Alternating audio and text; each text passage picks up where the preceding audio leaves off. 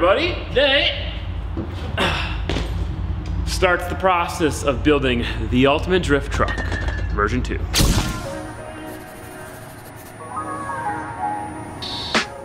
Well, we never use this calendar anyway, so get rid of the date. It's not even November anymore.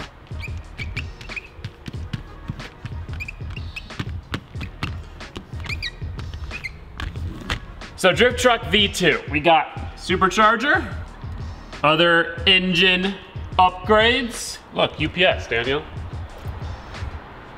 We're gonna use a new transmission, CD009. New front suspension, S13 suspension, cage / chassis. Gonna be doing a half cage, going to be making a new tubed front and rear chassis to fit the S13 suspension and the mid fuel tank and rear radiator.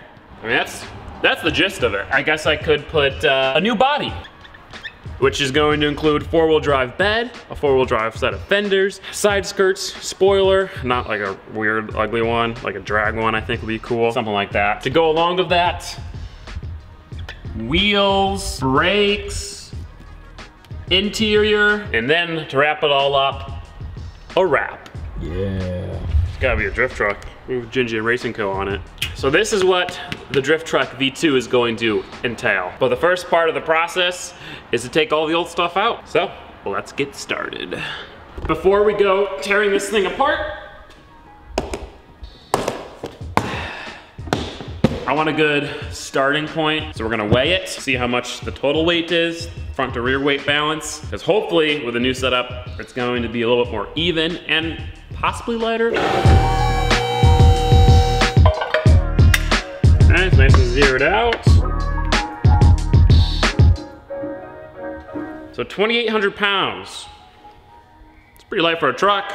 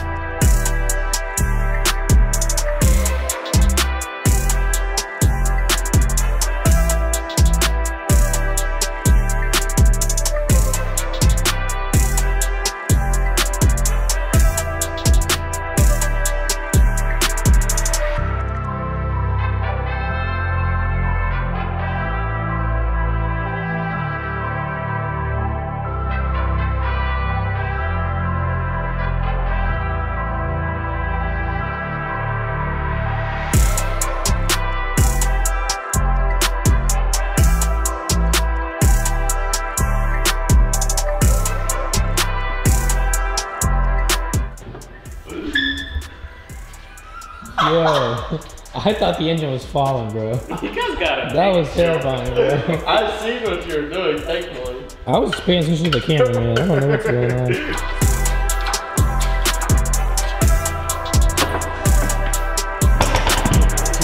Christ.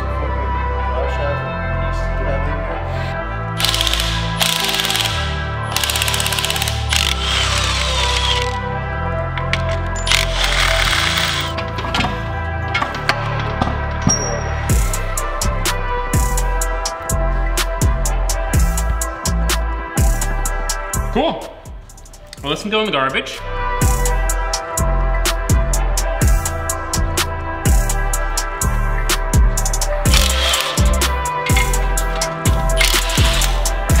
Oops, it slipped. She was on her way. Oh my God. Hold on a second. How long do you think it's been like that? No idea. Oh my God, another one. Goodness gracious. What kind of clutch is this? No idea. Colin's adapter refused to tell me. Really? But I think it's just an SR20 clutch kit.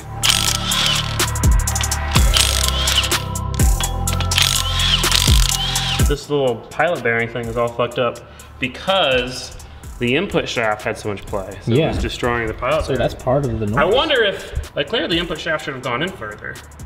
So I wonder if the adapter kit is part of the reason why the input shaft went bad. Probably is.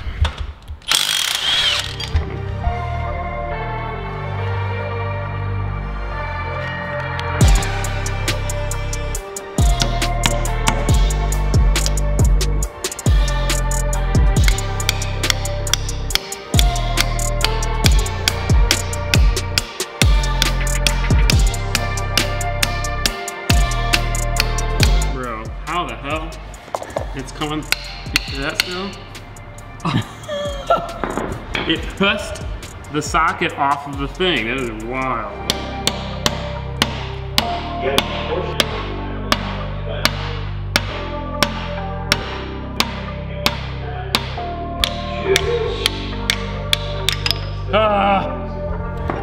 We got the pile bearing out, we got the adapter plate off, we gotta put it on the engine stand, but we don't have long bolts. But we have a surprise coming to the shop tomorrow, so we'll wait to put this on the engine stand. Till then, for now, we're gonna keep tearing apart the chassis.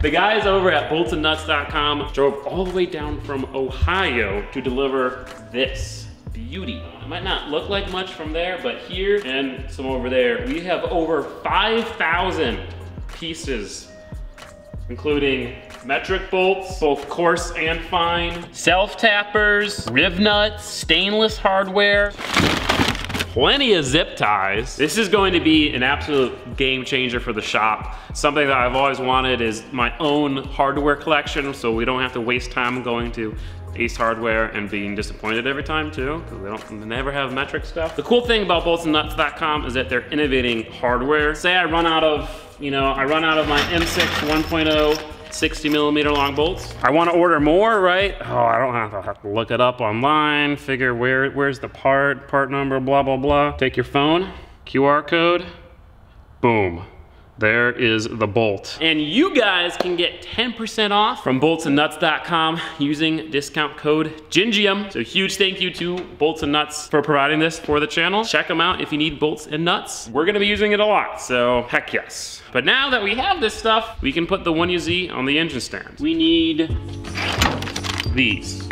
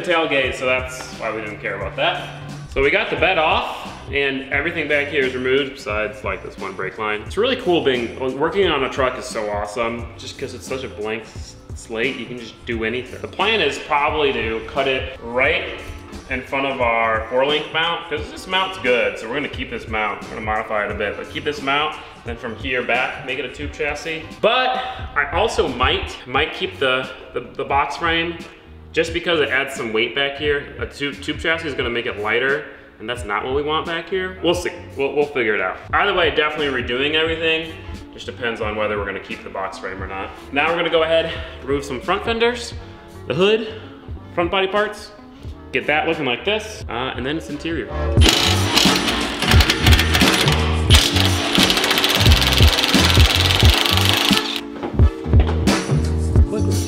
Yeah, bro, if I would have known all along that it was 4 bolts that held this entire thing on, would have made my life so much easier. Let's play a game. How quickly can I get a fender off?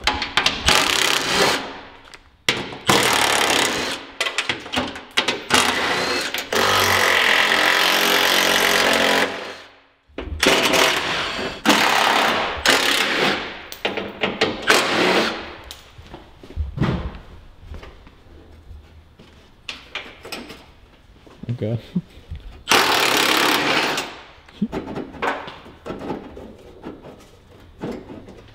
You're slipping, man, you're slipping. I know.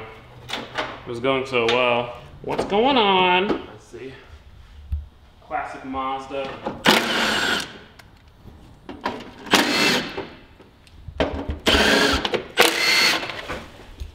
There you go.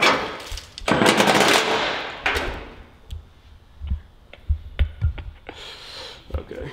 There's another one with that. Yeah, I think so.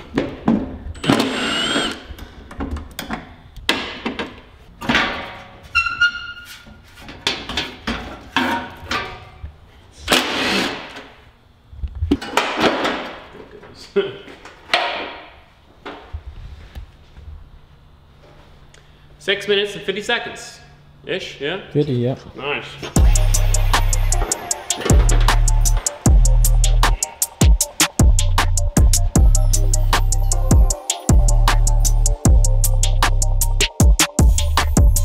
Special delivery. Hey, yo. Whoa, what the fuck?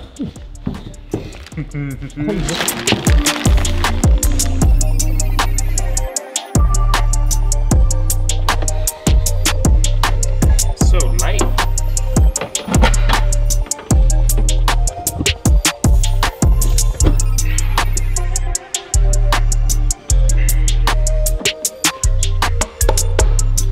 Going in the Volvo now. So since we're gonna be caging this thing, I also probably am gonna be making a new trans tunnel. Dash has to come out. It's never fun taking a dash out for a couple reasons. One, you're always gonna risk breaking something, but also, it's just not fun. Anything underneath dashboards, with dashboards suck.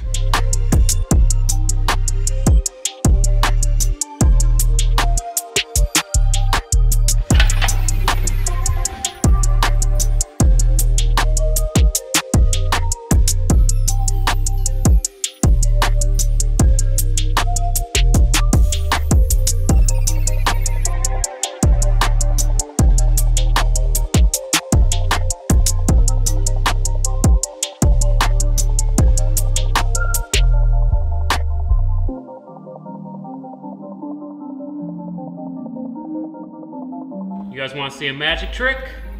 If only it was actually that easy. Now we're gonna go ahead and take the carpet out, take the firewall sound deadening out, headliner, sun thingy, A-pillar. Oh.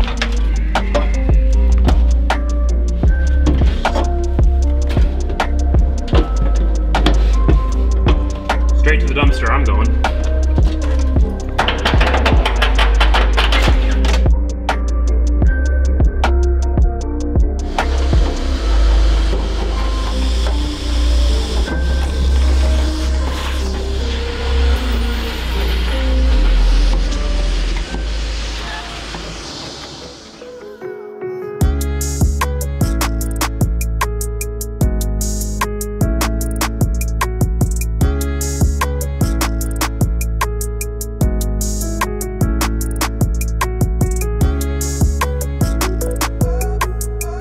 as you can tell, we got the interior all stripped out, and with that, the truck is pretty much as close to a bare chassis as we're gonna get. Eventually we have to take the windshield out and probably the rear window out, and we're gonna do a lot more metal work to cut stuff out, but in terms of just unbolting stuff, this is the result.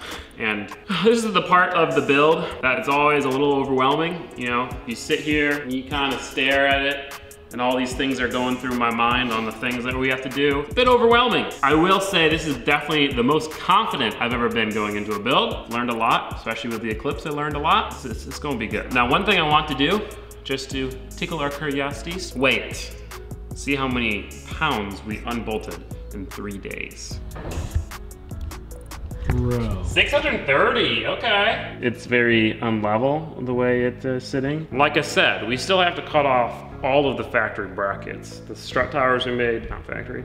Subframe, sway bar mounts, all the old mounts. So I mean, this thing's probably gonna get at least 100 pounds lighter before we start adding stuff back to it. Now, I will say, the goal of this build is not to make a race truck. I want this thing to be very streetable, more streetable than it was before. So we're gonna add heat, we're gonna add sound editing throughout, better sound system, better interior. So it might end up being heavier than it used to be. That's okay, because it's gonna have more horsepower than it used to have. But guys, I think that's it for this first video. I don't know what we're doing in the next video, but if you wanna watch it right now, you can click up there, become a patron, support the channel. You'll get early access to videos and also access to other exclusive stuff. Huge thank you to all of you for watching. Huge thank you to Bolts and Nuts for providing bolts and nuts. That's it. See you guys in the next video. Drift Truck V2 coming soon. To increase your testosterone by 50%. So why not just do these ancestral 10? I mean, I got some good G levels.